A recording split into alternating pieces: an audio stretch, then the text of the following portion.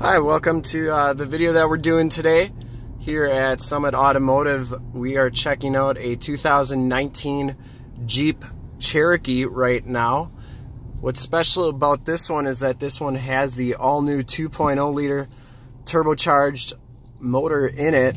So this one has 270 horsepower as opposed to the V6 that has 271.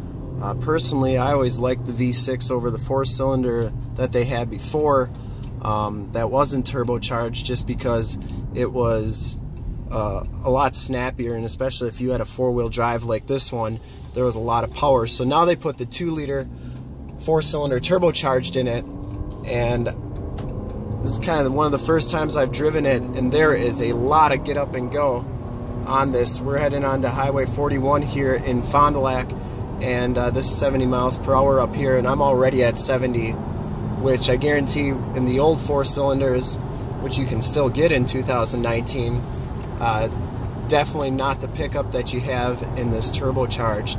So you know, a lot of people, I guess, are wondering about this 4-cylinder. So when you're on the highway, obviously you can see I'm at about 1800 RPMs down there.